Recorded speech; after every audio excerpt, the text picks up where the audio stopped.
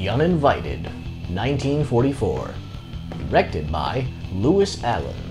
Starring Ray Milland, Ruth Hussey, and Gail Russell. In the British countryside, a brother and sister fall in love with a house and move into it. Over time, however, they gradually uncover a mystery in the house involving the living and the dead. I'm going to keep this review fairly short. This film is a case study on why tone is important. Everything this film tries to accomplish with its cast, story, visuals, and setting is completely ruined by the direction and the score. The script introduces a couple of tense situations and eerie locations, including seances held at the house and a sanitarium with suspicious connections. These scenes aren't given the teeth they needed to leave a lasting impression. I kept half expecting the cast to break out into song. Their performances feel more akin to a hokey musical than a supernatural mystery film.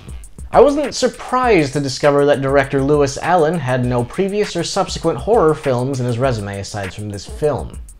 The biggest offender is Victor Young's score, though, which undercut any tension this film could have possibly mustered by flooding the scenes with airy strings and cheerful melodies.